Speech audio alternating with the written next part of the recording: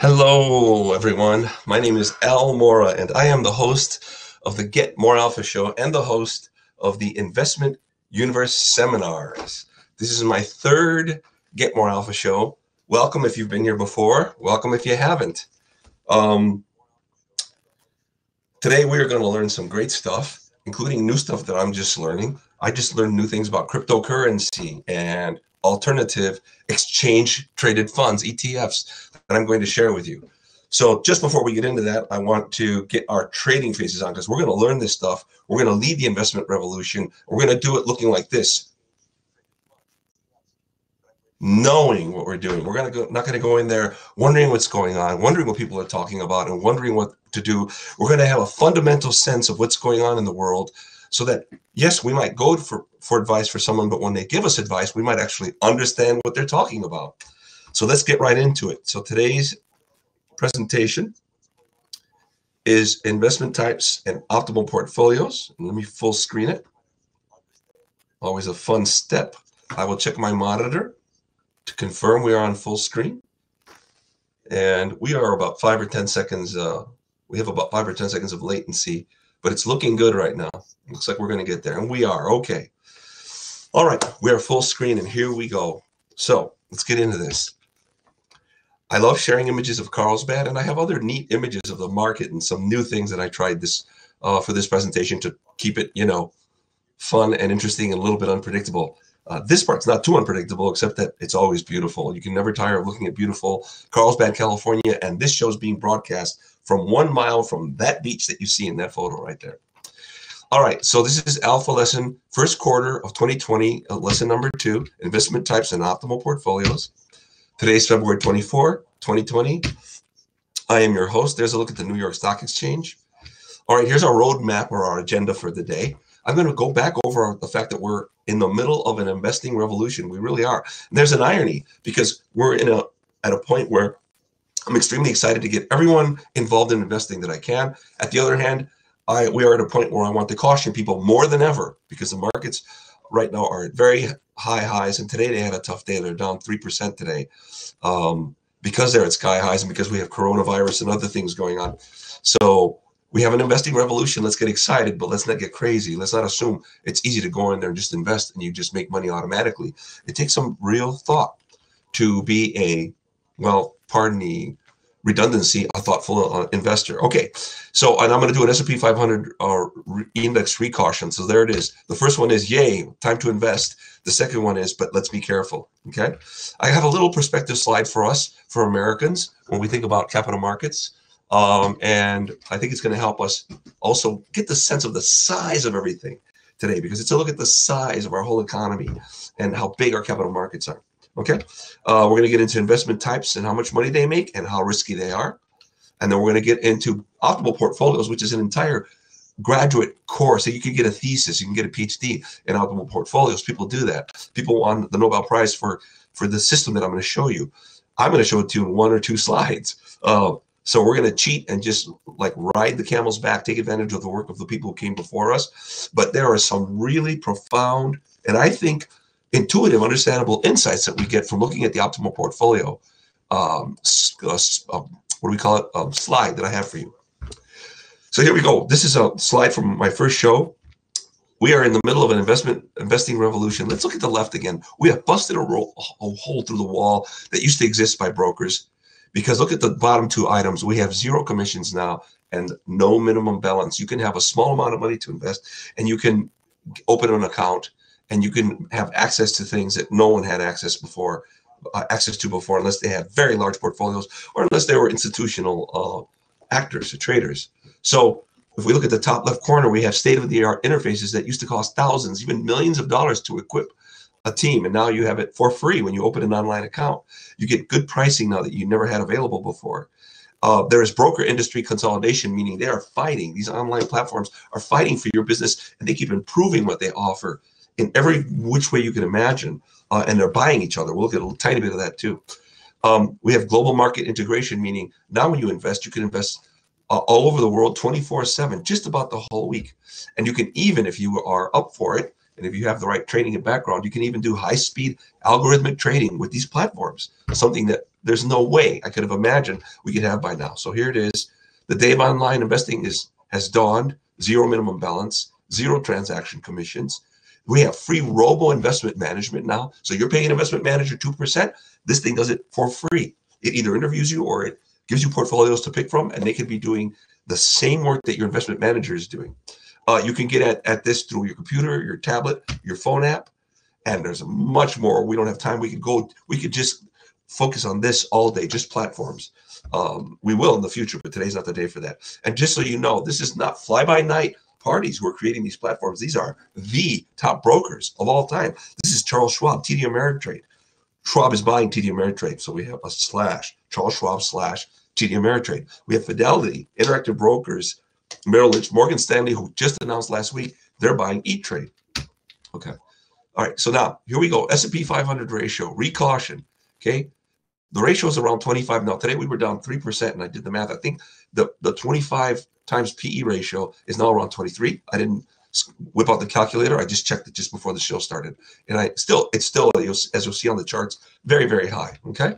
So here we go. Here's where we are. Let's look at the red button that turned on. That's where we are. That line shows us that we're about 25 times, just a little lower today. The average is 17 times. Look at that red line. That's 17 times. And you see it extending out to the extreme left, telling us it's 17 times. And we've only been above 25 7 times, okay? Out of whatever that is, 85, 92 years, 93 years, okay? And then 85 times, that's the red bracket, we've been under this level, all right? So right off the bat, to me, there's a higher chance the market will fall than it will stay flat or it will rise, right? Now, in last week's show, we went into this in detail, and we tried to see if we can sustain higher PE ratios. We concluded, no, we're not going to get into any of that detail today. We're just going to remind ourselves that we still believe this. PE ratios are too high. The modern economy can't sustain 25 times. We might be able to maybe sustain better than the historical average of 17 times. But if we fell from, say, 25 to 20, that would be a 20% drop in the market. So look at your stock portfolio, all right, divided by 5, that's 20%. And that's what you will lose if PE ratios drop from 25 only to 20, not down to the average, okay? So there's risk. And I know people personally who have been calling me, talking to me. I've had coffee, I've had lunch with people, and they're asking me, and people are moving and they're adjusting their portfolios. Now, please don't just do it because I say so. Please ask people you trust. Ask people you know. If you don't know me, don't trust me. Talk to people you trust and then make a decision. I will say, friends of mine did exactly that. They had lunch with me, then they went back to their investment managers, and then they made a decision. And that is the way I recommend you always do it. In anything in life, just like seeing a doctor for an operation. Second opinion is so valuable. Here's our perspective. All right, Americans, drum roll. Don't try to decipher the table yet, because I'm going to walk you through each line of the table. But let's look at what the table contains. On the top 2 columns, it has the U.S. and the rest of the world, okay? And then it has lines. What is our population, rest of the world? What is our GDP? How much do we produce as a whole economy? That's the size of our economy. That's all the money that we make in a year, okay? And how much do we make per person? And our market capitalization is all the stocks that are outstanding on our markets, okay? And then how much market cap do we have per person? All the bonds outstanding. We're going to talk a lot about bonds today, because in investing, stocks and bonds are the 2 critical tools that you're going to see why today are, frankly, they're the only tools that are in the optimal portfolio model. That's all you need. So anyway, then we can look at per person. Here we go, 1 line at a time. 1 in 25 humans lives in the U.S., okay? So we're not some big giant country. We're not eensy-weensy, but 1 in 25 is certainly not a majority, okay? Consider yourself lucky. 1 in 25 people are in this country, and it may not be perfect. It may not be what you think is the best, but I love this country, and this is where I want to live, and that is why I live here, all right? This is where I was born. My children were born. This is where we have our hopes, okay? In spite of how difficult it is. Hey, isn't family difficult? Aren't relationships difficult? Wasn't school difficult? Life is not easy, all right? So democracy is tough, but it is about freedom. All right, so here we go. Americans earn 8 times what the rest of the world earns on average. Look at the line, GDP and then per person. $65,000 per person in the U.S. with 20 trillion GDP. 60 trillion for the rest of the world, but only 8,000 per person, okay? We're making 8 times the average. So look around you. You have 8 times more stuff on average, okay? Market capitalization, our stocks are worth 15 times more than the rest of the world per person. Okay, they're not worth more than the rest of the world in total. We have 30 trillion. The rest of the world has 40 trillion. But when you count it per person, we have $100,000 worth of stock value, more or less, whereas the rest of the world has 6,000 worth of stock value. Those numbers went down a little today. We maybe have 97 because we went down 3% today. Okay, all right. Bonds outstanding, same idea. $125,000 per person of bonds outstanding. Only 8,000 for the rest of the world. Why? Because we have better credit. Because we can be relied upon to pay our bills. Because we can issue a bond as a government or as companies. And investors around the world have seen the pattern that we pay the interest, we pay the bonds when they mature. That is why we are more in debt. That is not necessarily bad. It's bad when it's overdone. And right now, it's kind of high. We're cooking kind of hot, but it's not where it's cramming us and jamming our economy. And in fact, during World War II, our debt was higher, quite a bit higher than it is now relative to the size of our economy. All right.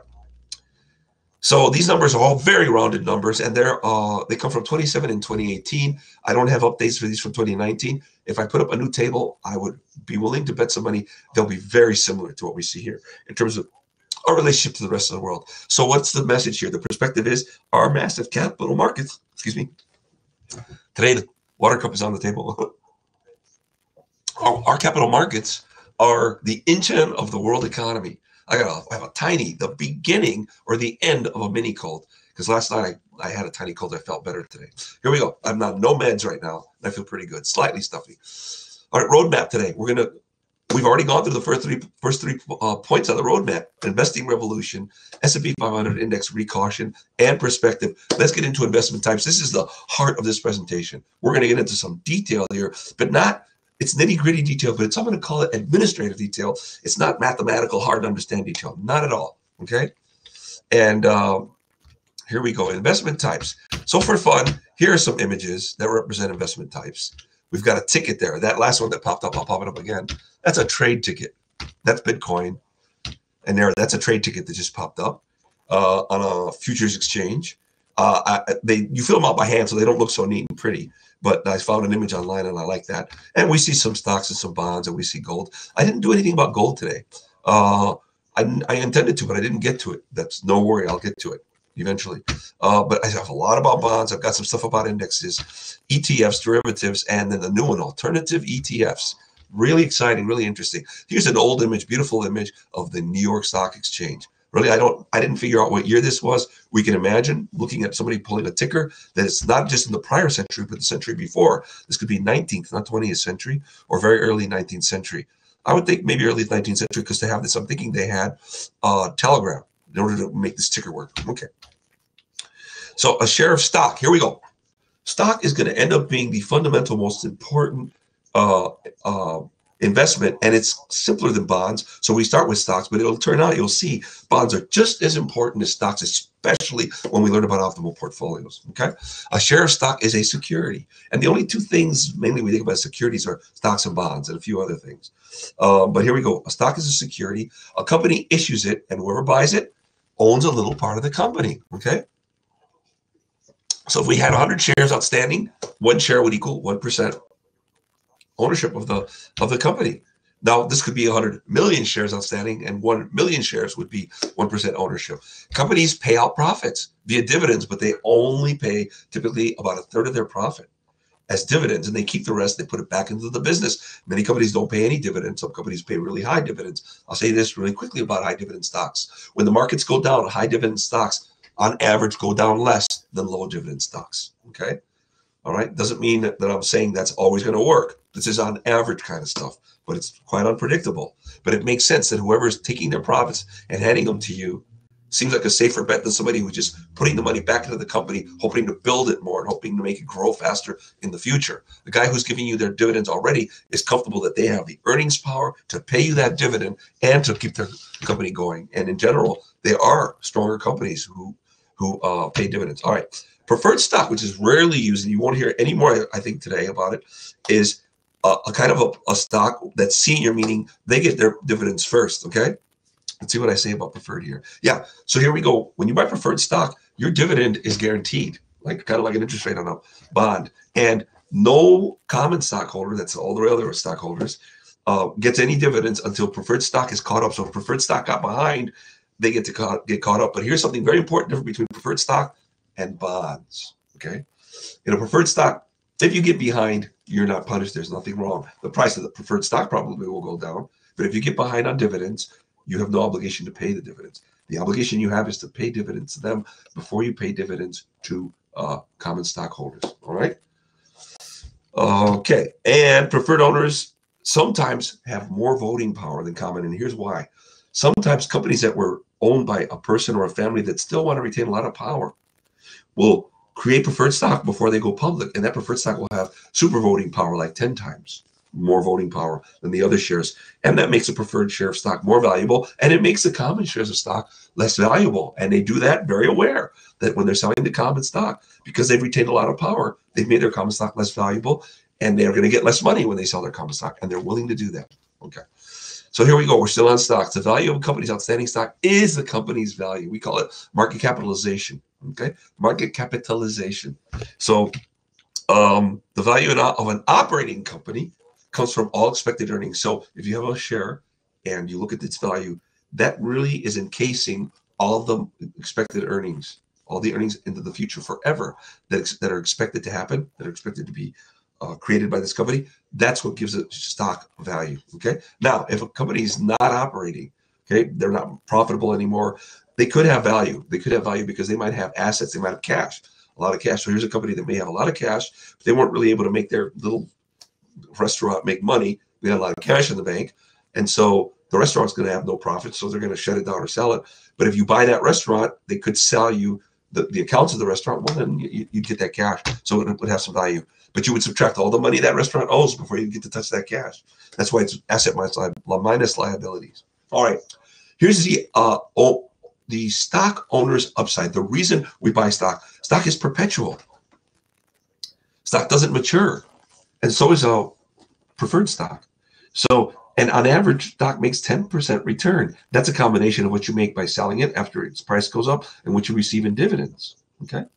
And stocks are extremely easy to buy and sell. They're liquid, especially now that we have online investing platforms that you can get into, again, with no minimum balance and no commissions. All right.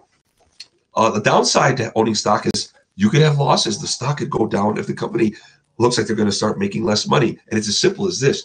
A stock's value is impacted by changes in the company's prospects. So let's say a company has kind of poor prospects and they get worse. Well, then the stock goes down. But if it has poor prospects, but it's still out there with a cheap, $5 price, if the prospects improve, then it'll go up. So prospects, what we expect to happen in the future, is the dominant force in the price of a stock. Okay. But the risk we have is that we might lose money. And here's what a risk we have. Self-interested management. Managers can run the company in a way to where they pay themselves, say, very well, right? CEO can pay himself massively. And now the earnings of the company are less because he's earning more. And I'm the stockholder and I'm being hurt by that. So people are concerned because CEOs now earn, I think, many multiples, 10, 20, 60, 100, 200 times the average employee. So there's a concern about that. It's hard to argue, though, that they're overpaid. Okay, but that's a theme for another day. We're not going to get into that. But here we go. The issuer's upside. Now here is the issuer, the company that sells stock. They sell that stock and it's perpetual. So both sides like that it's perpetual, meaning you can form a company and it's not just in the hands of people who will leave planet Earth and then the company ends. Because it's perpetual, okay, they begin to build a company of a nature that, hey, this company will keep operating. You don't build it with the plan of shutting it down. Anytime you plan it, you build it with the plan that it will go on and on and on. And many companies have existed for many decades, like Coca-Cola, right? Like McDonald's. Okay. And you have when you're the issuer, you don't have to pay a dividend. So that's an upside, right? The downside is you give up privacy. When you first go public, you open your books to auditors in the government and investors, and they see how you're running your company. And these people are used to seeing the books of many companies. So they're immediately going to compare you, all right? They're going to benchmark you, compare you to other companies, and you don't want to get in there looking poorly. So companies that go and issue stock for the first time come in there typically because they're on a roll. They're doing special things. They might not be making profits, In fact, it's common for them not to be making profits, but they're really growing fast, and they have some kind of product that people are very excited about. Maybe it's very leading edge. We all know the Facebook story, and there are many other stories, Apple and Microsoft, and on and on. Okay. So downside, though, they give up profits. Okay. Excuse me, privacy. They give up profits and they give up power, meaning when they give up profits, they pay dividends. And they will pay dividends in a way they're forced to. Think about this one, because other companies are paying dividends. So if two competitors have a similar business and the other guy's paying dividends, you have pressure on you to pay dividends, or your stock price will crash. It'll go down. And so you have pressure on you, in other words, to run the company as profitably, as efficiently as you can to protect your shareholders. Now, think about that. Normally, we think of companies being predatory against customers, right? Or maybe employees, but managers have to be bridled, because they can be very aggressive against the company. Doesn't that sound a little unfair? If somebody puts their money in a company, if you own a company, is it fair for someone to overpay himself when you are the owner? All right. So that's who the shareholders are. All right. So that's the downside for the issuer. They're in a competition for shareholders as well, meaning when you see within one market, say McDonald's, Burger King, their prices going together, right? There are things impacting them both, but if one's going up and the other one's going down, that's competition for shareholders, because typical portfolios say we want to own so much of fast food hamburger stocks.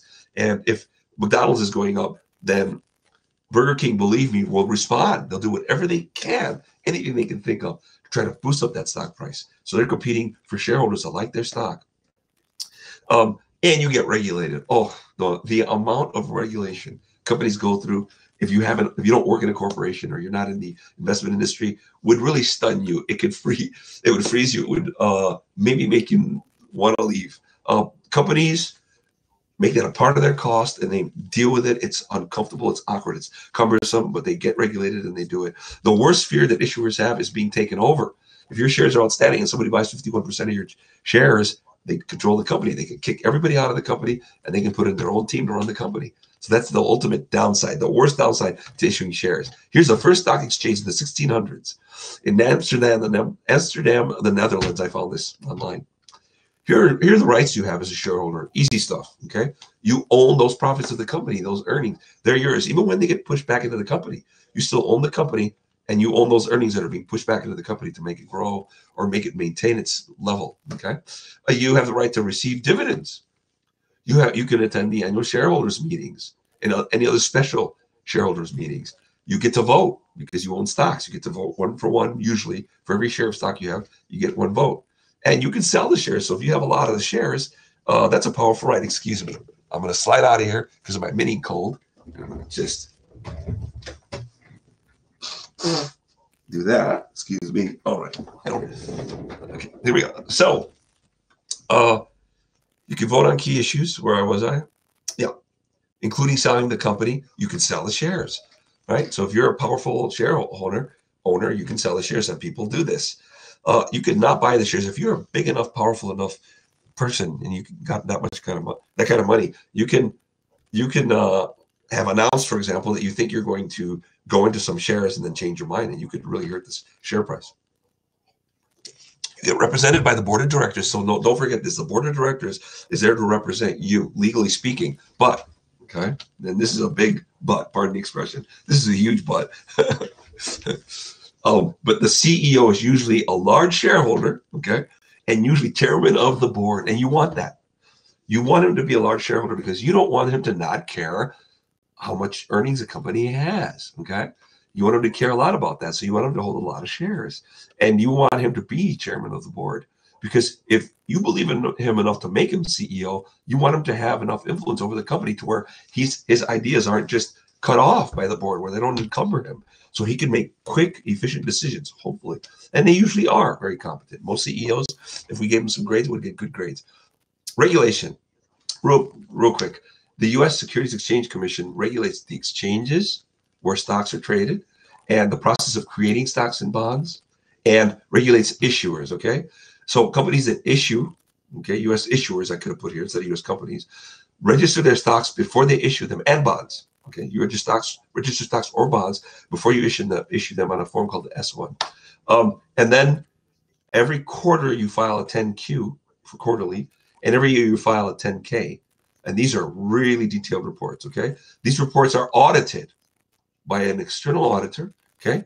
And the SEC dictates how issuers inform prospective buyers of the stock when they're first going to issue, how they inform them, because the idea is that when you're selling stock, there was a time before the Great Depression of the 20s and 30s that people could just make up these stories and sell stock very easily and get away with it, and there weren't really good laws to stop it. And so they made explicit laws that say you have really got to follow these strict rules when you represent to a company in a prospective, to prospective investors in the prospectus, what the company's like. So you put a lot of detail. Okay, let's look at that last paragraph. All these forms contain a lot of detailed administrative, like what's your address and your name of your company, where do you operate, management information like bios of all your managers, major managers, business information, what are you going to use the funds for, detailed description of what your business does. I'm repeating myself here. I got bios. Financial history, a lot of detail about your financial history and what your position is right now. How much do you have in assets and liabilities? What's your competitive environment? What are your risks? And these are over 100 pages long typically. So when you go into this world of issuing, you are in for Formsville, Form City. This is the world's oldest known bond. We're on bonds now. Long section. Okay. Thought to have been created around 2,400 years before Christ lived in modern Iraq, then called Mesopotamia. Amazing. So I assume on here it says who owes whom money, and maybe it's a bearer bond. Maybe whoever owns the rock, they can sell it to people, owns the bond. Okay. So here it is. A bond is a transferable security. Transferable meaning you can sell it. Okay. And it is debt. The person who issues a bond, just like they issue stock, they issue bonds, they now owe money. Okay. They are a borrower, not like a stock. Okay. So when you sell stock, you've got new partners that run the company. When you sell bonds, you're just borrowing money and you got to pay it back. Okay. And the owner of a bond owns it, owns a loan. Okay. You're a creditor. Okay? Bonds are issued by all levels of government, from your local city to your sewage operation to your county and your state and the federal government. The U.S. federal government is the largest issuer of bonds in the world. And there are a bunch of federal agencies that issue bonds, like Freddie Mac and Fannie Mae, that help people buy houses. They issue bonds and then they buy mortgages with the money they get from issuing bonds. So that helps all the rest of us borrow money to buy houses less expensively. Okay. Bonds are issued by businesses. This is huge. This is usually called corporate bonds, and that's what they're called. They're issued by public corporations, and they're called corporate bonds. Most publicly traded bonds are unsecured. This is interesting, okay? Because the issuers, in order just to get a bond issued, you have to have great credit. No one's going to go in there and issue a bond. No investment bank, because they're the middlemen. You go to an investment bank, they know all the investors. They have a bond desk that trades bonds all day long. And they have an underwriting desk that creates new bonds. So you go to the underwriting desk, and if you're not a great company with great credit, with a great credit rating, you don't even bother calling these guys up. They're not going to talk to you. Okay, they're not mean people, but they know no one will buy a bond unless the credit worthiness is very high. Okay, make a long story short, only the companies with the best credit in the world issue bonds, and governments. That's who issues bonds. Okay, and they're all called fixed income assets. Sometimes people call stocks equity, and they call bonds fixed income. Here's some more general information. There is a huge variety of kinds of bonds. Okay, stocks really don't have much variety to them. Bonds are very complex because you can have a different type of issuer, like I described earlier. Okay, you can have anything from an overnight commercial paper, something they don't call bonds, they call bills or commercial paper, but they're really bonds. Okay, technically they're called commercial paper, but they're the same thing. Company borrows money overnight, pays interest the next day.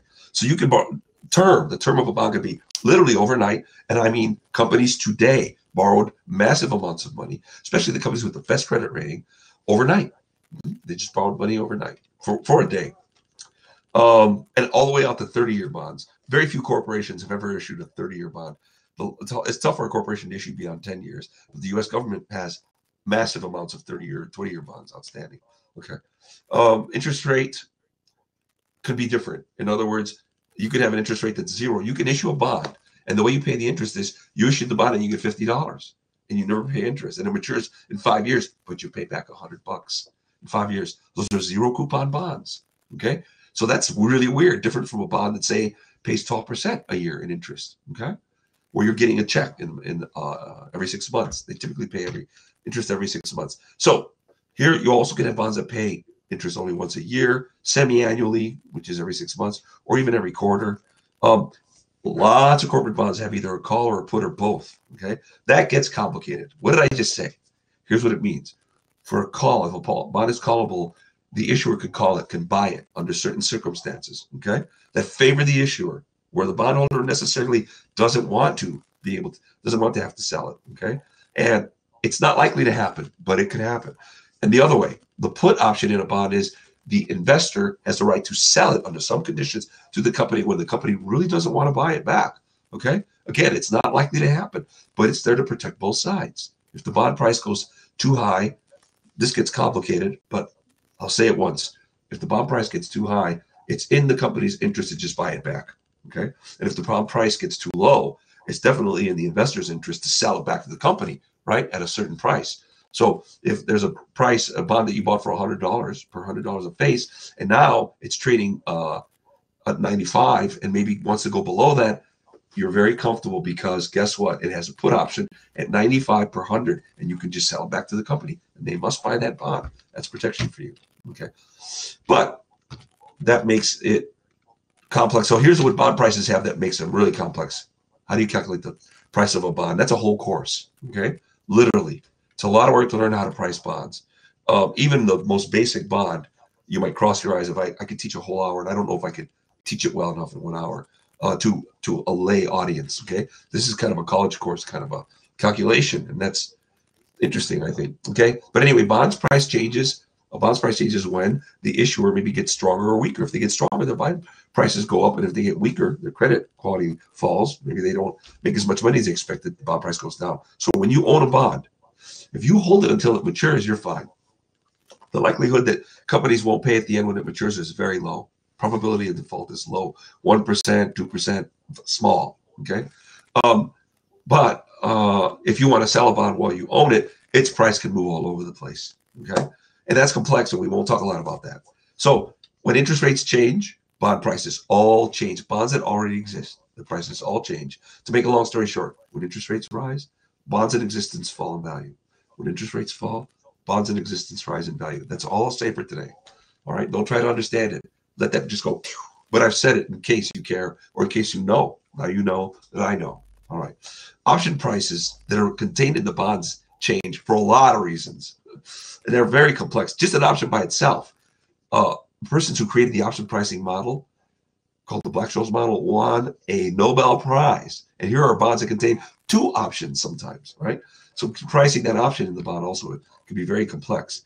So that's why I say calculating bond prices can be complex. Bond trading can be highly specialized. Yet, I just said that bonds are going to be important in the optimal portfolio, and we'll get to that. To make a long story short, you don't have to worry about pricing the bonds yourself because the professionals are pricing them in the market every day, and they know how to price them. So you're not going to find a bond that's at the wrong price. Okay, that's, I think, impossible. All right. Here's a corporate bond example. This is not an actual bond. Okay, we'll look at a real bond in a second, but I'll pretend that on January 15 of 2020, just recently, Ford issued $1 billion of bonds, and let's say it matures on January 15, 2025. It pays 5% of interest a year. Okay, this would be called a Ford 5% of Jan 25. Right? Oh, my header, something looks wrong there. These are called Ford 5% of Jan 25. Anyway, that's sloppy there. Oh, here it comes. Not so bad. Okay, so every 6 months, Ford pays half of that 5%. So $25 million of interest. And I can assure you they pay way more than this. And they have many billions of dollars of bonds outstanding right now because Ford is just so massive. I did not look up that number, but trust me, it's many billions. All right, so every 6 months, they pay 2.5% of $25 million of interest. And the bond can contain a call at 105 and a put at 95. And I talked about those enough. No more about calls and puts. Let's look at the Treasury. These are very important bonds because they're considered very low risk, or maybe sometimes academically, and sometimes they're called zero risk bonds, but they're not really. Every bond has some risk, but they're so safe you can think of them as zero risk. Okay, these are the bonds that the U.S. Treasury issues. Okay, this schedule, I'm going to look at it again, is the current schedule for, and this schedule actually is only a fourth of the length of the schedule. It goes out to July. This says the days of the week when the U.S. Treasury is going to issue bonds and what they call bills. They call the short-term stuff bills. They call the anything under 30 years a note, like 10 and 20-year notes, and then they call 30 years the bond, but they're all bonds, generically speaking. So here it is. Look how active they are. So, excuse me. Oh, it's cold. Okay, we'll get through this. Pardon me. Sorry. Okay, so here we go. The Treasury is the most active bond issuer, okay? And they issue bills, notes, and bonds several days a week, every week. The auction schedule is kept months in advance, and all other bonds in the world, this is really important, are priced based on the U.S. Treasury bonds, either directly or indirectly. So when the U.S. government and the U.S. as a country has good and bad prospects, U.S. Treasury bond prices rise and fall. And there's a simple idea that virtually no one else in the world can have a lower interest rate than the U.S. government because they're the safest. They're the safest credit in the world. So bond prices end up dictating the interest rate on a bond. Don't try to understand too much. Just trust me on this. And when the interest rates go up for the U.S. government, that means their bond prices went down.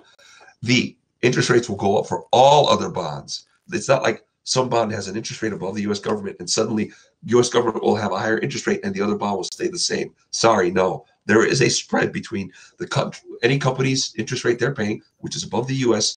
Treasury, and when the U.S. Treasury bond rate goes up, so does theirs. Their spreads move a little, but what moves a lot together is the bonds. The spreads do move around a little bit, depending on how companies are doing, how the country's going. But those are pretty stable, relatively stable. They're very important, those spreads, too, for bond traders. You can do spread trading all day long, and many bond traders do that. All right. So now let's look at a U.S. Treasury bond. It's a real one. On Feb 13, here we are, Feb 24, 11 days ago, the Treasury auctioned $19 billion of bonds, 2.06% coupon. It's called coupon, the rate. Now, that means they're going to pay 2.06% of interest every year, and they will pay half of that every 6 months. That was a record low yield for Treasury 30 years. U.S. Treasury right now is borrowing money the world has, and now that explains to you.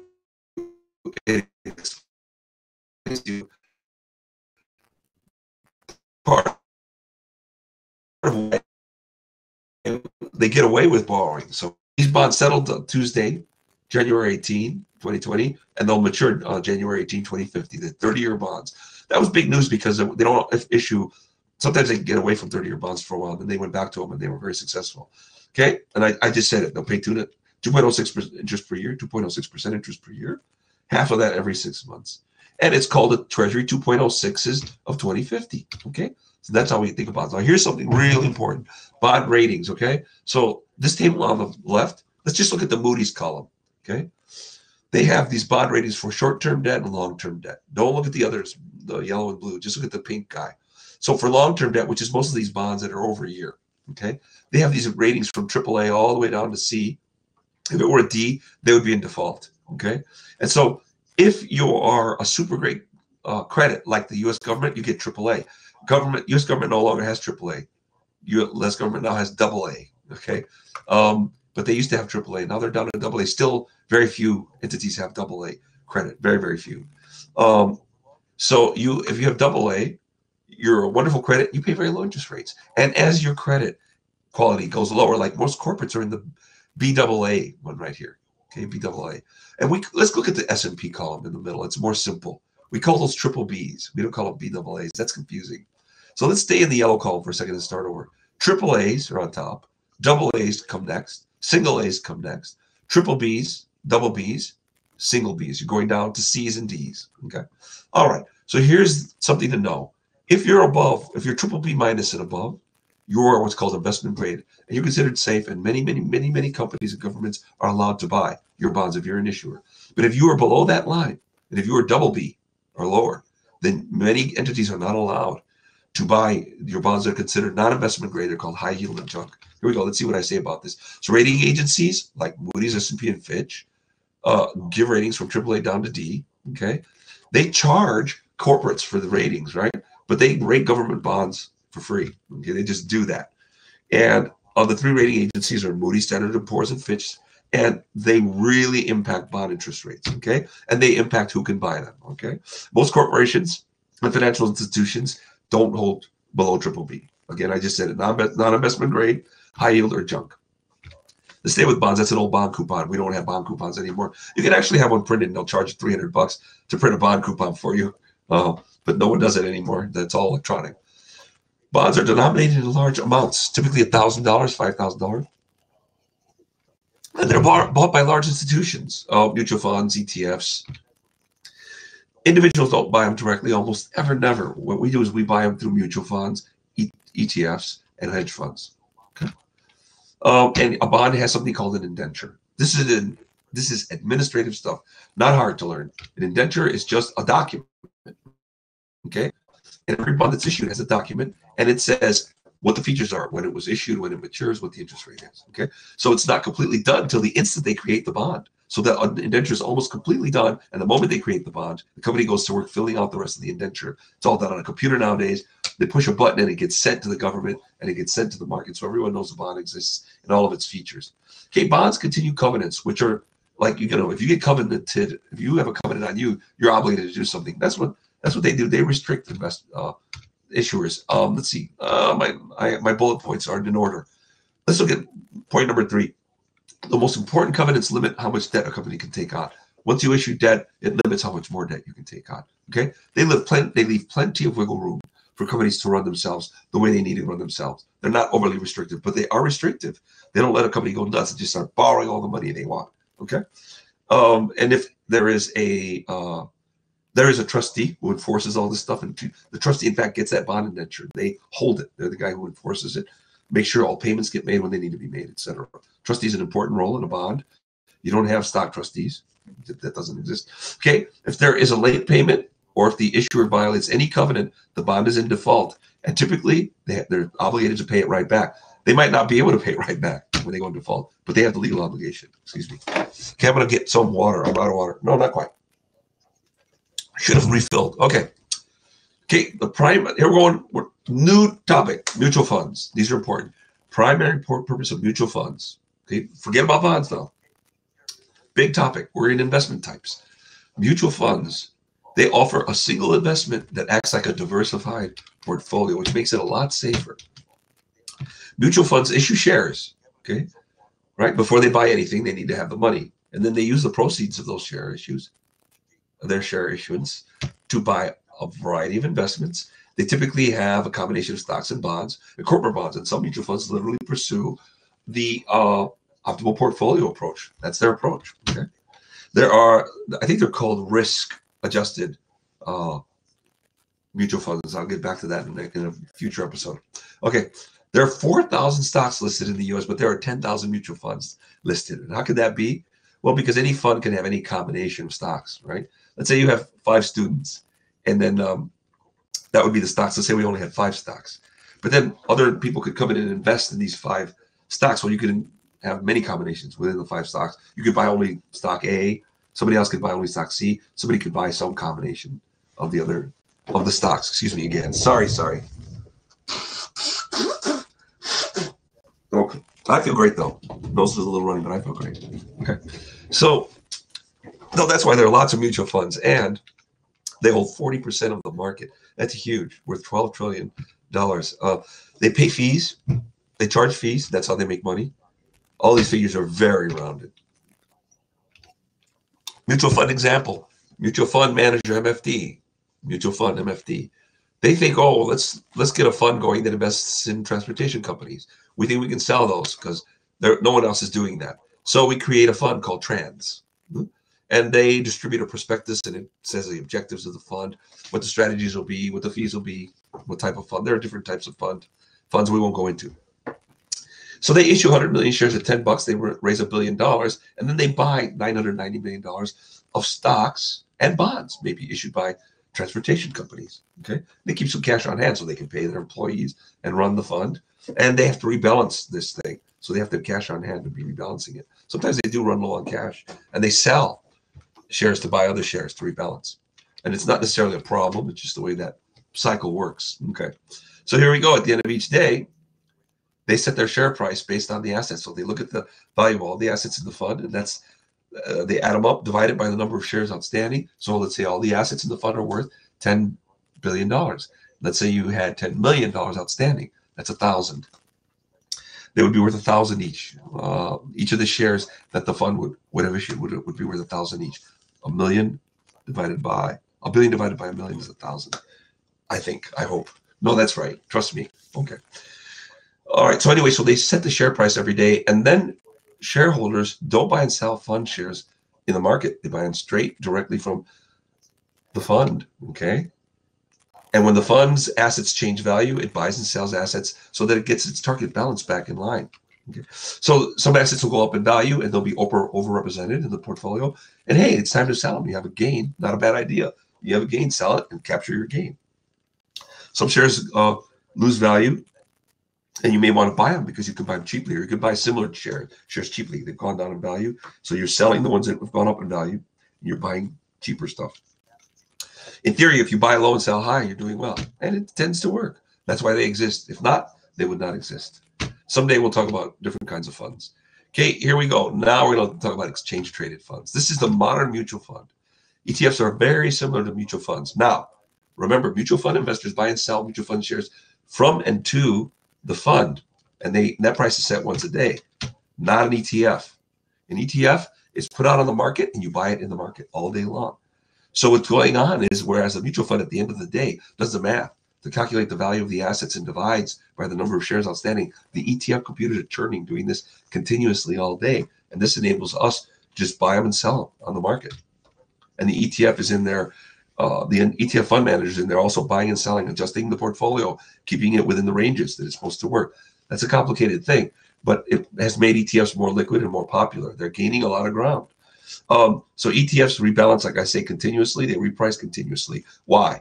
Because now we have better trading systems, speed and integration and stability, and legally they got all the pieces in place where they could pull it off, and that was an achievement. So they've been around a long time. If you look at the chart, ignore the chart in a way. This chart is old because it starts in 2001 and ends in 2014, 5 years ago. But we get to see that in 01 we had them. That's when they started, apparently. So it's nice to know they've been around for 20 years, right? More or less. Okay. So now we're going to look at hedge funds. Okay. A hedge fund is a very, very unique, specialized investment manager. And in fact, a hedge fund is the most colorful and most profitable investor there is. All right.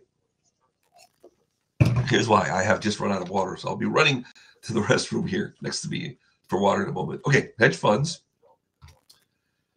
are highly specialized managers, but they serve only wealthy, what's called an accredited investor. What's an accredited investor? And darn, doesn't that make sense that they wouldn't be available for all of us, that they're only available for those of us who are very wealthy? Okay. Accredited investors earn $200K a year individually for several years, or if you're married, $300K per year for several years. Or you may have, if you have if you have $1 million of net worth, not including your primary residence, then you're accredited. So top hedge funds, not all hedge funds. That's a completely different thing. There are thousands of hedge funds now, right? Anybody who sits around and invests for himself gets to call himself a hedge fund. But the top hedge funds have made massive profits consistently. Some have done it illegally through insider trading. Not going to get into that a lot today. Not most of them. Most of them have made it through high-speed trading. And not always the cleanest way, but that's not for today's episode. I will do a whole hedge fund episode at some point. But they've made a lot of money, okay? They pay the highest salaries of any occupation in 2013. And this, I haven't updated this. I created a presentation in 2014, so I had 2013 data. I did not update this. But in 2013, George Soros, a hedge fund manager, he made $4 billion, okay? The most of anybody that year. That's $2 million an hour if you work 40 hours a week. Can you imagine making $2 million an hour? And in that same year, the top 25 hedge fund managers, including Mr. Soros, earned 18 times the top 25 CEOs. So people are complaining that CEOs make 200 times their average employee in a company. And here you have hedge fund managers making 18 times what the top CEOs are making. So there's a book about it called More Money Than God by a guy named, I think, Sebastian Mallaby. Just remembered that. Don't trust the name. Maybe Mallaby's the last name. I wish I had a better memory. But anyway, More Money Than God. It tells a history of hedge funds. It's a little dated, but I couldn't forget that title, More Money Than God. Okay. Here are the competitive advantages of a hedge fund. They have 4 fundamental competitive advantages. Okay. They hire the smartest mathematicians and programmers in the world. They hire them from all over the world, from the best schools. Okay. And in fact, it's kind of a brain drain for the rest of the world. I wish more of these mathematicians and programmers would try to cure cancer and heal the environment, but I can't blame them for going to a hedge fund because they get paid so much money. They have tremendous computer power. Okay. They get to use something called shorting. I'll talk more about it. And they get to use derivatives. I'll talk more about those in coming slides. Okay. So shorting and derivatives can be extremely dangerous because they can change value way faster than, say, a stock or a bond, 100 times more. Okay. So derivatives are like playing with fire, but we all cook with fire because we know it's worth it, because we know how to be careful. So if you're skillful, okay, you're okay using derivatives and shorting. Here we go. Because shorting and derivatives are very volatile, regulators don't let normal investment managers use them. Okay. They don't let normal ETFs use them. Okay. And so that means individuals don't get access. Well, we don't go out and short the market and use derivatives. Most of us don't. I can do that. I have done that because I'm an experienced professional trader. So I've done that on my own account. However, I would not recommend to anybody, unless they were a professional trader, that they go out and start trading derivatives. So a lot of people go out and they start buying and trading options, particularly. And I see these videos at night and I just roll my eyes because if you go on YouTube and look at videos, you'll see lots of people who say, I saw this commercial at night. I started buying options. I lost money. Okay. It takes some real skill and knowledge to make money consistently with taking a reasonable amount of risk. And part of that is to watch the market or to set up pre-prepare orders that protect you no matter which way the market goes. It takes a lot of skill and experience to do that effectively. So that makes it, the regulations make it difficult for us to access shorting and derivatives, but hedge funds are unrestricted because I should have put this all in bold. Their investors are accredited. When you have only accredited investors, the government says you do what you wish. These people have a lot of money. They're sophisticated, or at least they can bear to lose money. So we're going to let you go ahead and do whatever you want with their money. Now, here's some unique aspects to hedge funds. They typically, we're going to be behind today. I'm going to tell you right now, we're not going to finish in an hour. We're going to probably go an hour and a half. You can hang with me, or you could just hang up and then watch this later or not. But there's a lot of great stuff here. And I knew it would go long, and I meant to warn you at the beginning. But here we go. So I'm guessing another 40 minutes, maybe less, maybe half an hour. But here we go. Hedge funds require $1 million investment. Well, if you're if you're an accredited investor, you've got the money. Give them your money. They charge 2% management fee, which is common among investment managers, but they also take something unique, 20% of gains, typical, okay? Some have charged more, okay? Because their gains have been so consistent so many years, people still buy into the hedge fund. They hand them their money because they still make a lot of money, even though they pay that huge percentage of their gains, okay? They require a typical minimum investment period of a year. So when you hand them your money, you can't just get out because a hedge fund could be swinging around like crazy in value. Some people could get cold feet and want to get out. Hedge funds say, sorry, you're going to hang with us because we do stuff that moves around a lot. That's what we do. Some hedge funds are at the opposite end. Some of the best hedge funds don't have value swinging around a lot. Some do. So hedge fund managers, here's something that's the best thing about hedge funds right here. They own the same stuff you own, okay? At least if they're not cheating. That means that if you do well, they do well. And that means they're going to work really hard for you to do well, okay? This is why they get away with charging 20% of gains.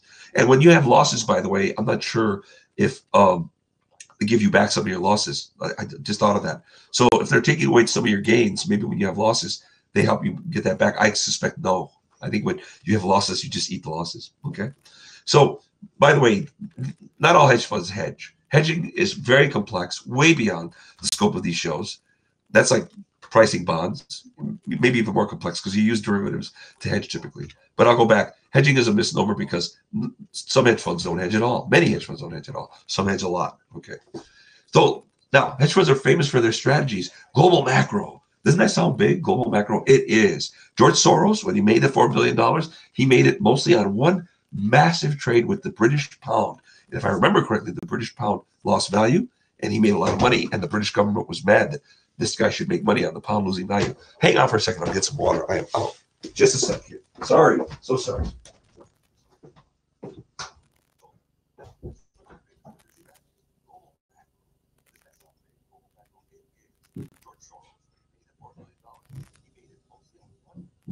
Okay. All right, I'm back. Excuse me. You needed a break, and I needed a break. Maybe I should take a break at the hour mark. Maybe I will. Didn't think of that. That's a good idea. I will. I'll take a break at the hour mark. Okay. So then, here we are. I'm back. So, am I lower now? Let's see it. I think so. See if I'm in the right place. I have a cushion. I'll check the monitor because if my head's sticking off the top, maybe I'll just move the camera or. No, I'm fine. I think I'm okay. Move it up a tiny bit. Let's see here. Oh, okay. I'm a little higher now. Okay, so I've got about 10 or 15 seconds. All right, I'm all right. Okay, so here we go. Global macro funds, they can bet on big stuff, big global stuff. Currency rates, interest rates, oil prices, gas prices, metals, stocks indexes, really anything. But here's what they're really doing. Here's why they can make the massive money, global macro, because the markets they're in are massive. If you're buying Ford stock, in a way, it's a lot because Ford has a lot of stock outstanding, many billions of dollars, right? But compared with the trillions of dollars of currency that gets traded every day, Ford stock is nothing. It's a drop. And so if you're a big person that tries to take big positions in Ford stock, it's not necessarily easy. When you go to buy the Ford stock, the stock might get driven way up in price on you. Currencies might not move at all. And other national, international assets like gold, there's just so much gold out there that you can do massive trades and prices won't work against you. You might have better anonymity too. You want to be anonymous when you're doing big trading because you don't want other people copycatting you or front running you. If you want to sell, you don't want everyone knowing that you need to sell because they're going to just offer you less, right? When they offer to buy your stuff. If you want to buy, you don't want people knowing you want to buy big positions because they're going to just charge you more when they know you're in the market trying to buy. Okay. So global macro takes bets on big picture stuff. Event and news trading really can be related to global macro because if the news for a country or an event occurs for a country, it can impact the country's currency. But event and news trading could just be about a company taking over another company. Okay. So mergers, bankruptcies, litigation, these things that kind of shock the price of a stock. And all of a sudden it's good news or bad news. What they do is program computers so that the computer literally reads headlines now. And the moment that the event is announced, the computer knows to either buy or sell. And they do many, many trades in small amounts. Okay, because they don't want to, again, get prices going against them. And they'll just keep doing it for all the events, say, of the day, all across the market. Imagine a computer, a group of computers with a lot of power, just watching all the events that day and doing a bunch of little event trades and trying to be secretive about it. This is what their hedge funds are doing. Okay, they're doing it on behalf of their investors. Relative value or arbitrage styles take advantage of what are called price misalignments. And a simple example is if a company's stock goes up, its bonds should be moving similarly to the stock, because if it's doing well and the stock is going up, then its creditworthiness should be improving as well. And when they see things go out of line, let's say they see bonds don't go up enough, when stock goes up, then they realize the bonds are cheap, the stocks are high. All right, you sell high, you sell the bond, you sell the stock because it's high, and you buy the bond because it's cheap. I hope I didn't say that backwards. I do have some serious dyslexia, but I think I said it right. So you buy low, sell high. Whatever looks cheap, you buy. Whatever looks high, you sell. And then they realign. So you're buying and selling the same amount.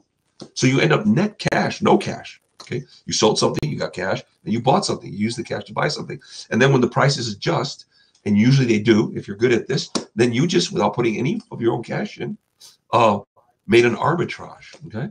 And they're good at it. They arbitrage lots of different things that are what's called correlated to each other.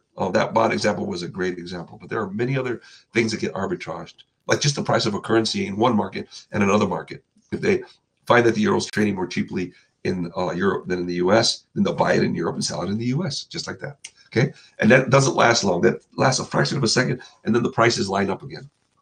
But they're out there arbitraging everything. Directional is interesting because what they found is, and it's break time. Okay, when this slide ends, we'll take a break. But directional is interesting because what they have found, and really it's not an hour yet because I started 2 after to give you time to get your coffee or whatever to look at my slides that contain my pre-show information. Anyway, directional prices have had tendencies to sometimes remain the same when really, in theory, like under optimal portfolio theory, maybe they should not continue going up. But psychologically, we keep buying stuff because we love it. Let's say Facebook. Maybe we love Facebook too much and it's going up too much just because we see it every day, we use it every day, and we see it going up. So by no other reason, simply by the fact that it goes up a lot, we're buying it. That's psychological, and that's trend trading. And then there's the other thing. At certain points, they call them inflection points. There are hundreds of terms. They use Fibonacci lines that tell you when you've reached the point of resistance, and etc. I've never paid a lot of attention to that. We did not use that when I worked. We used fundamentals. We watched the fundamentals of how companies were doing and how the economy was doing. We didn't look at charts except if we saw extreme things like right now, the whole market is too high. Then you're looking at a chart. The chart of the market is telling you the whole market's too high. But on a daily basis, we didn't sit around drawing lines on charts and thinking that we were better at drawing lines than somebody else. Okay, but you can train a computer to do that. It checks the way prices are moving, and it checks when they ramp up really fast, whether they come down faster, or if they ramp up like a hoop, then will they come down faster, or if they ramp up gradually, start to fade, will they come down? And you can start maybe predicting price a little more than the average person. And that's all you need. If you're doing many trades, small trades, but all you have to do is win by a little bit, a tiny percentage, a fraction of a percentage. But if you're doing millions of trades a day, you can make millions of dollars a day. Okay, and this is what hedge funds are doing. Multi-strategy combines any of these and many others. This is nowhere near the whole list, but these are some of the best known strategies. The bottom one is probably the best known because it's all kind of the same stuff: program, algorithmic, black box, high frequency, low latency, artificial intelligence. All this means you're just getting computer programmers and mathematicians to go in there and go nuts and find any kind of mathematical relationship, and you train the computer to look for them. And if they find some kind of mathematical relationship between prices of something else that helps them to predict anything, they try to exploit it by doing lots of very fast trades on a computer. Okay, that's it. It's break time, and I'll back up and say that that I'll have a sip of water and I'll take a minute. Yeah. I know I'm rushing a little. It's my personality, partly. It's my excitement to teach you and challenge you a little bit. And remember, you can pause this stuff and you can rewind if you want to come back to it. Okay. If we didn't have pause and rewind, I would slow way down. But you can skip forward and just go to spots that you were curious about. And then you can start doing your own thinking and your own research. And I definitely encourage you to do that. I really mean it when I say, don't trust me any more than any other stranger if you don't know me, right? Please listen. And if it feels like I know kind of, like I've done my homework, that's great. That's my hope. I will tell you, I worked very hard preparing all of this. But it just makes common sense, right? That if you don't know me, that you don't just take what I'm saying as that's it, that's the law, Al knows it all. No one knows it all. There are people who can teach this better than I can teach it. But I do love it, and I do have a lot of experience teaching it. So in every job I had in investment banking and in Treasury, I taught all of this and plenty more. For example, there's something called a Bloomberg workstation. And way back when they got started being used, I immediately became aware of their immense value, how powerful they were as an interface. And everywhere I worked, I promoted the heavy use of Bloomberg workstations, and I became probably what Bloomberg would call a super user. But that doesn't mean I know most of Bloomberg. Bloomberg is so massive, it's an ocean. I kid you not, I know an island in an ocean of what Bloomberg can do. And that still makes me a super user because it is so vast what it does. It's incredible how skillfully they have created Bloomberg's company. And we're talking about Bloomberg, the company that was founded by Mr. Bloomberg, who's running to be the Democratic nominee. All right, let's get to work here. Now, we're going to go back to exchange-traded funds because we just talked about them earlier, and then we talked about hedge funds. But we talked about how you can't access shorting and derivatives through conventional investment managers and exchange traded funds, but that has changed. We now have something called alternative ETFs. I just learned about this week. I had kind of heard of it, but I didn't know that much about ETFs. So I didn't realize what a breakthrough this is for everyone until this last week. So an alternative ETF is relatively new, and it lets the ETF fund, ETF manager, use hedge fund strategies, but yet they're selling their shares to you and me, not accredited investors. Everyone can buy these shares. They can short, they can use derivatives, and they can do any of those hedge fund techniques and strategies that we looked at, all right? So these are exciting because they don't even charge that massive fee, okay? Remember that 2%, 20% fee? ETFs aren't charging that. They're making small fees, 1% or less of the size of the fund. So I'm going to maybe do even a whole show on those, or certainly devote lots more time to alt ETFs. So now, if you have a portfolio, start talking to whoever you manages your money, if they do, or if you're managing your own money, do your homework, please. Learn about alternative ETFs. Because the irony, right? The irony of hedge funds, and let's see if I created this slide. No, I guess I didn't create this bullet point. The irony of hedge funds is this. They use riskier stuff. They use fire, they use shorting, and they use derivatives. But they can be safer because they use that, because they use it skillfully. All right.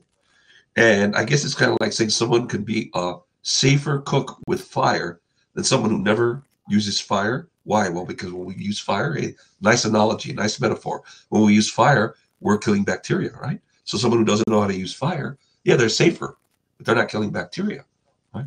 Well, that's a wonderful metaphor. So yes, the better cooks use fire, right? And no one says don't use fire. So in the same sense, really, no one should say to a hedge fund or any knowledgeable investor, don't use derivatives, don't short. Not correct. Now we're going to go straight into derivatives, okay? A derivative is a contract. Remember that. Now notice something. It's not a stock. It's not a bond, all right? It's not an index. It's a contract literally signed by two parties, okay?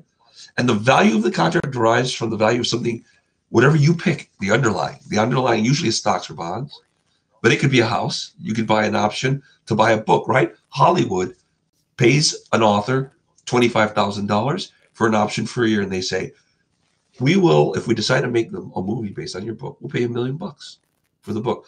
And we're going to pay you an option. We're going to pay $25,000. And you can't sell your story to anybody else. Okay. So the underlying is the story in that example. Someone else can buy an option from someone that gives them the right to buy a house at a certain price. And then if the house price goes down, they won't buy it. But if the house price goes way up, if they have the right to buy a house at $1 million, but the house goes way up to $2 million, they're going to buy the house at $1 million under that contract. So that's what an option is. So the options value derives from the value of the underlying. Okay. Derivative. That's why it's called derivative, because the value derives from the underlying. All right. So a stock option price, again, derives from an underlying stock price. But an underlying, can I set it? Stock, bond, even an interest rate can be an underlying. An index commodity like gold or pork bellies or whatever can be the underlying. Currency prices, something called swaps. You don't want to know what swaps are yet. Even another derivative can be an underlying. Okay, that could be a really dangerous derivative, one that's a derivative whose underlying is a derivative, but they do exist. All right, what you just do is do them very carefully. Do them in small amounts, and they're super powerful. Change value 1,000 times more than the underlying. Okay.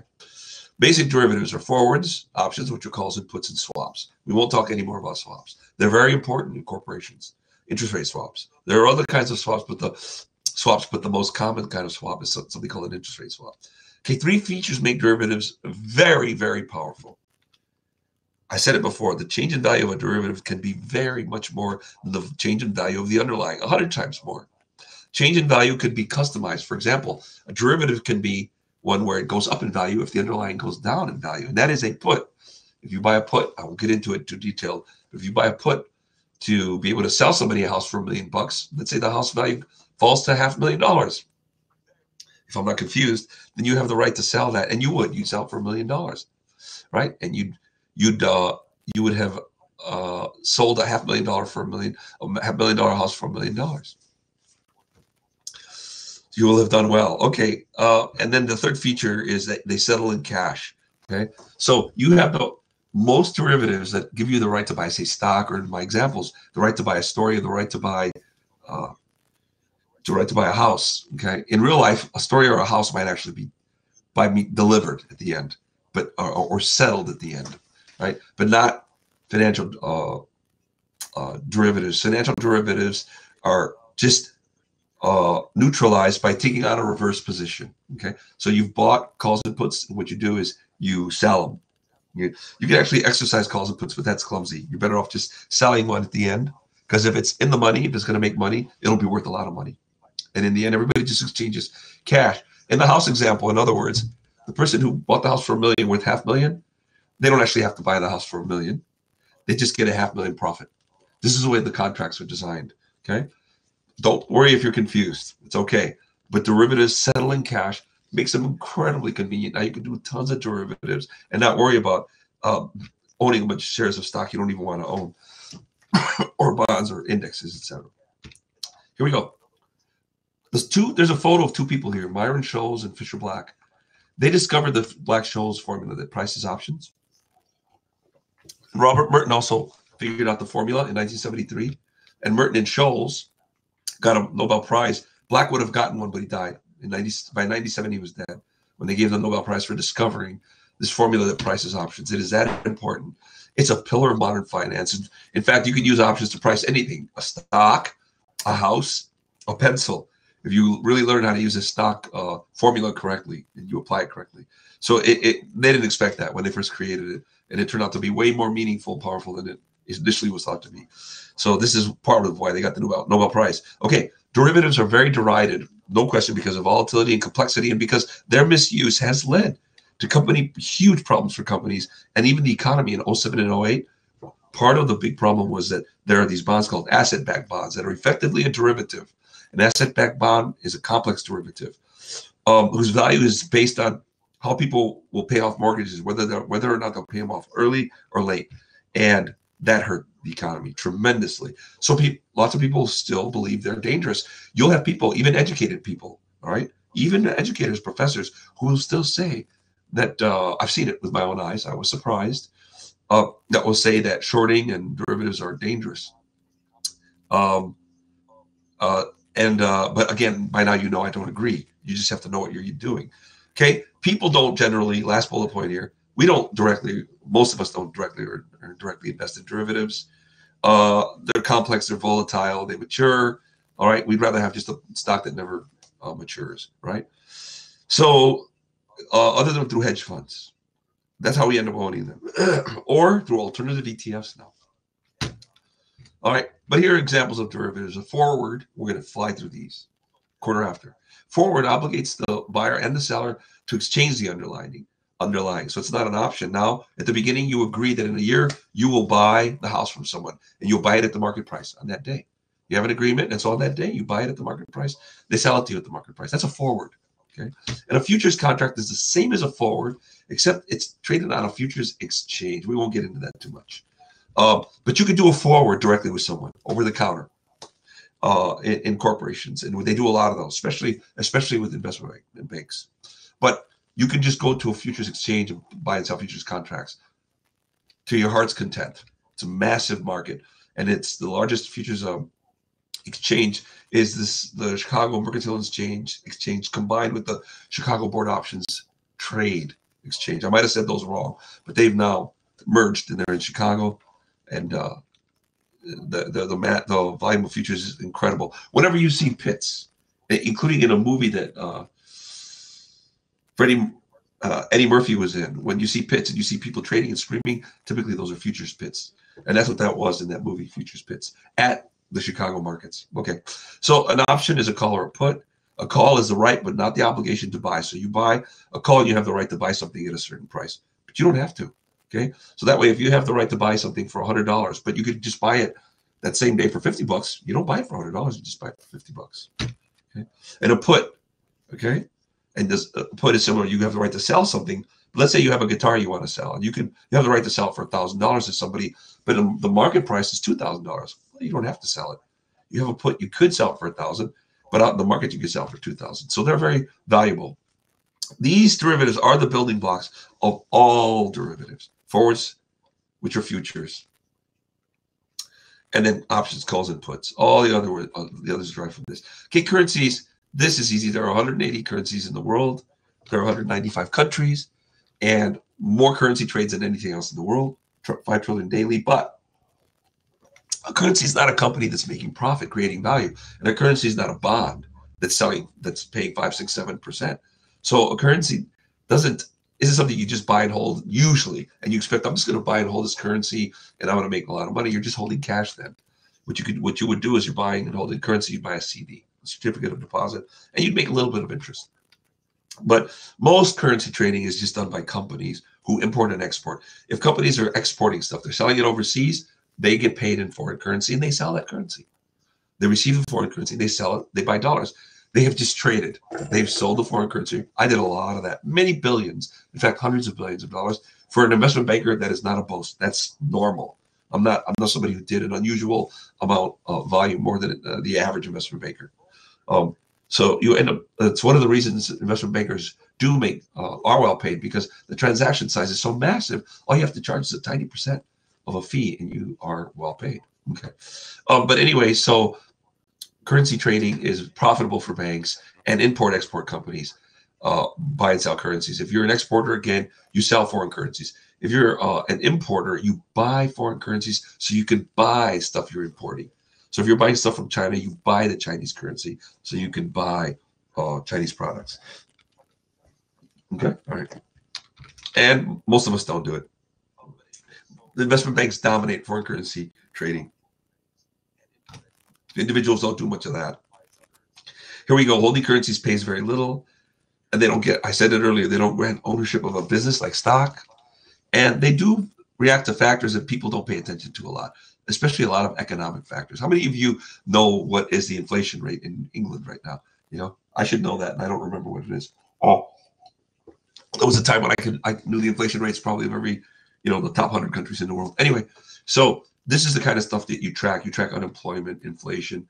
You track imports and exports. You track trade deficits. This is the stuff that affects currency prices. And professional currency traders who take risk watch that stuff very closely. They trade off of that stuff. And that could be hedge funds. They do this stuff.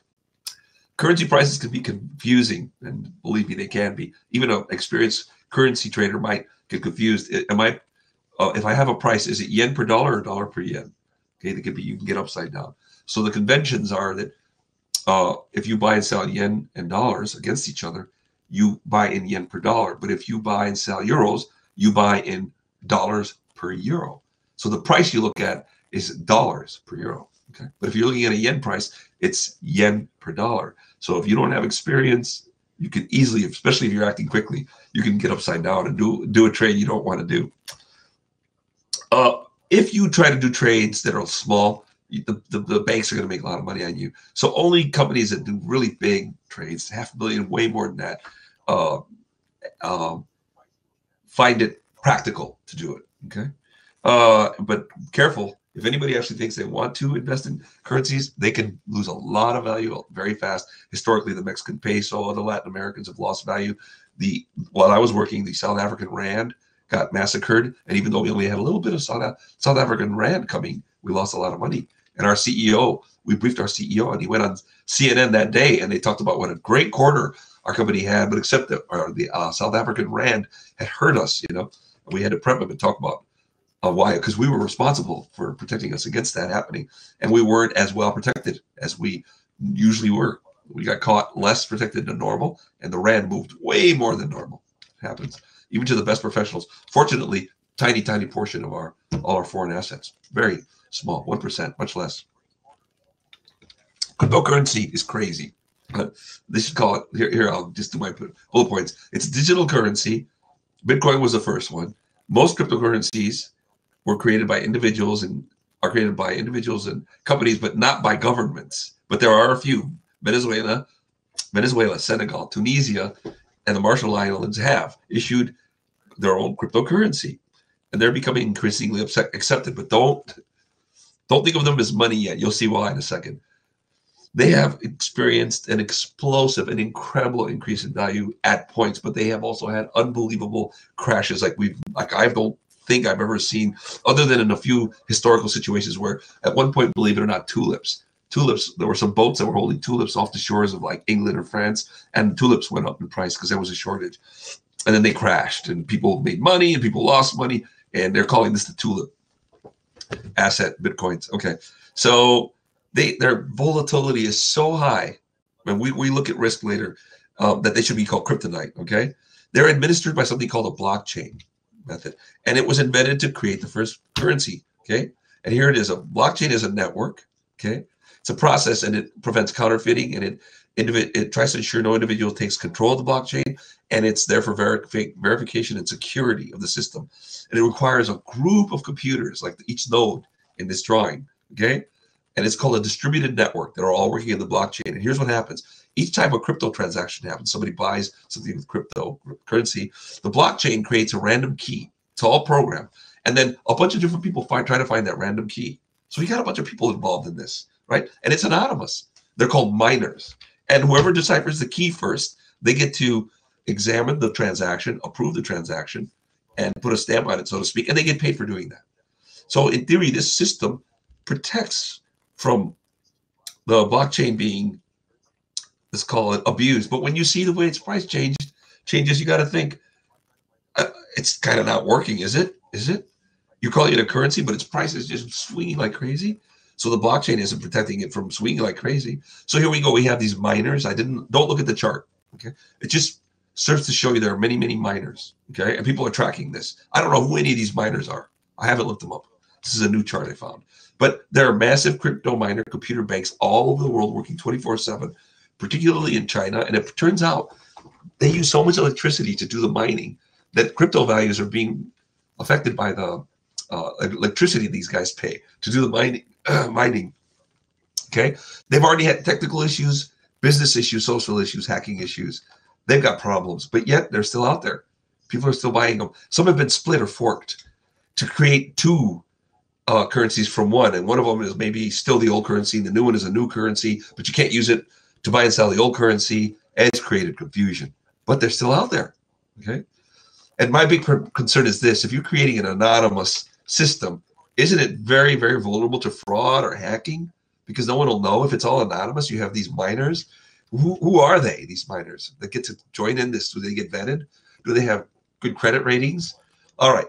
So now we have a whole bunch of cryptocurrencies now, okay? In fact, some companies, to raise money, they're selling cryptocurrency, okay? Instead of selling stock. They sell a cryptocurrency, and then they get that currency, and they use that currency to buy money, dollars, so they can start their business, right? Which is incredible to me. And they're all being allowed to do this. And the Securities Exchange Commission thinks they're securities, and our CFTC, which regulates derivatives, thinks they're derivatives. So there's confusion still. Investment banks and hedge funds are, I think hedge funds are really into this. I'm not sure. I don't know enough yet. Investment banks have been in and out. They've been jumping in and out. They're looking at it real closely. Look at the price of Bitcoin. Okay, this is insane. Came out in September. Don't look at all those prices yet on the calendar there. On the chart. Just look at the lines. In 2014, it came out at 457. And it went as high as 20,000 almost, okay, in 2018. You see that when it goes really high. Then it dropped. In November 2018, tremendously, down to somewhere around 3,000, maybe 3,500. Then it came back up in 2019. I don't know why, right? 12,000, then it went down. Now it's back up. And so the volatility is incredible. Now we can look at these numbers. The average yearly return, though, is 76%. That's unbelievably high, okay? Volatility is 73%. Now, believe it or not, average stocks have volatilities of that high. So it's outperformed a lot of stocks with the same volatility. Individual stocks are very risky, okay? And then the lowest it ever went was 178 in January of 2015. The highest it ever went was in 2017. So it made 280%, 18% annualized, okay?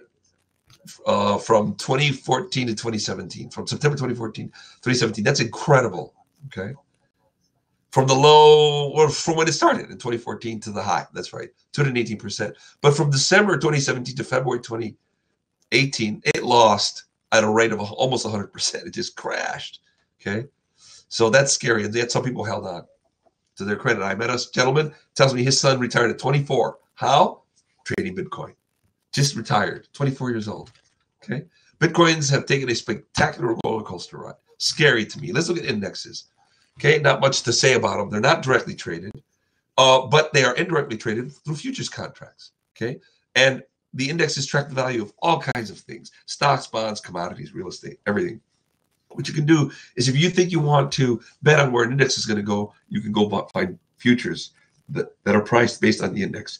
Excuse me, like the S&P 500. That's very popular futures. Okay, so they're indirectly traded through futures, and the futures is a derivative, and the value can change way faster than the value of the index. Just like I keep saying, derivatives can change a lot faster than the underlying. So you got to know how to use fire to cook with fire. Okay. There are thousands of indexes, but there are only several hundred futures contracts for key assets and key indexes, I should say. And most index trades really, I think, are done for hedging. And it's these large portfolio holders. If they have a big S&P 500 portfolio or an optimal portfolio, they can use S&P 500 futures to quickly adjust the portfolio to behave like the S&P 500 when it gets out of balance. It's one method you can use. Okay. That's called hedging, and hedging can be really intricate and complex. And people who know hedging are well paid on Wall Street. Okay, these are some of those really top-notch programmers and mathematicians who really understand the structure of markets extraordinarily well. Okay, but I would say for the last bullet point, day traders do use them, but boy, look out if you're trading these indexes. If you just buy one contract, it can change price. Buy one contract against the S&P 500 index can change $100 every second, $200, $300. You can watch it go up $1,000 in 30 seconds, and you're sitting there. And if you're not somebody who's comfortable taking a risk that you'll lose $1,000, don't touch them. Okay, you'll get blown away by these things. All right, but if you have a large portfolio worth many millions, then you don't mind risking $1,000 to maybe make a couple of $1,000. And people do; they make their living trading these. All right, the roadmap we've already gotten through. All the way through investment types and earnings. I really didn't get through earnings. There's more work to do on earnings, so I cheated saying that. Then we're going to get into investment risk and portfolios. We're at an hour and a half. I think that I'm going to stop it here. I think what I'm going to do is do a follow-up show tomorrow. So this will be part 1, and I'll do part 2 tomorrow because there's a lot of work. So this was longer than I expected, but I hope you feel like you learned a lot, and I hope you'll come back for part 2. Because an hour and a half is the length of a college class. Some classes meet 3 hours once a week, but the typical college class is an hour and a half, and we've worked hard for an hour and a half. If you're here with me, thank you. I hope you're learning, and I hope you'll keep coming back, and I hope you'll go back to prior MorAlpha shows. And remember, there is an investing revolution, and you can join it, but also be careful right now because the market is so high. It's time to go in with eyes open and really knowing what we're doing. It's time to seek second opinions, and it's not time, okay, if I can caution you, for sitting and doing nothing. If you have a portfolio, it is not. It's time for thinking through. If your portfolio already has been adjusted because you expect the market to adjust, they call it, or to correct, to go down, good for you. Then you're ahead of the game. But if you have not, then this could be the most valuable thing I'm giving you, is just the advice to go learn more and then make a decision. All right, Mora, Get MorAlpha Show. This was the 3rd episode. I had a great time preparing this one. It is longer than I thought. I probably have a half an hour more of slides here. So tomorrow, part 2 can be shorter. And we can see what the market does tomorrow. We can get updated. All right, I will now get back to the streaming program and shut down. Thank you again from Carlsbad, California, Albert Mora. I'm always here for you.